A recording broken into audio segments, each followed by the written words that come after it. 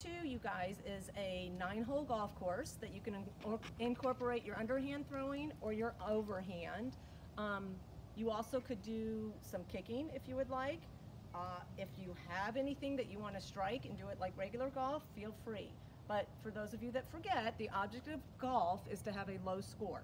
So every time you're tossing, you want to toss as few times as you can to get it to the hole. We're going to show you the 9 holes we set up because it was fun. Just look around your house.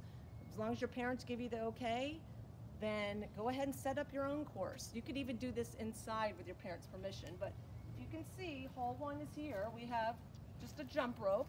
We made a little circle. Some of the holes are going to be more challenging because of the distance, and some are because of the size. Hole 2, I just found the cat bed that I'm putting. This is a little bigger of a hole. And then hole 3 is over here. We have the basketball container.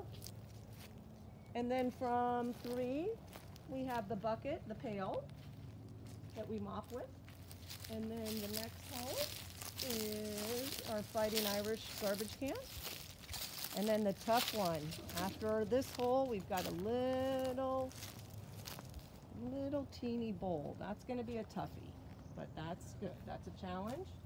And then we have another soccer bowl. And then hole 8 is over there. We've now got the Florida State bag. That's a tough one too. And then our 9th hole is in the rough, and it's actually a plastic plate I found right there. So you can play this by yourself. You can get your parents out with you, your brother, your sister, have fun with it. Play it all week if you want. Again, we have the ball we found, and we have socks. So here's hole 1. I'm going to use my tick and tock, my underhand tossing. Remember, face your target. You're going to tick, and on tock, step with opposition. Oh. So there's 1. Wherever it lands, that's when I have to take my next toss. 2, 3. All right, so I got that hole in 3. You want to keep track of the numbers? Feel free. Now, I'm going to just go ahead and start from this hole to go towards the hole 2. Here's 2. Oh, 1. 2. Okay, and so on. So we can go around the entire 9-hole course.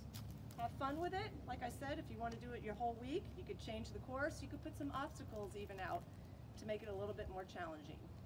Have fun.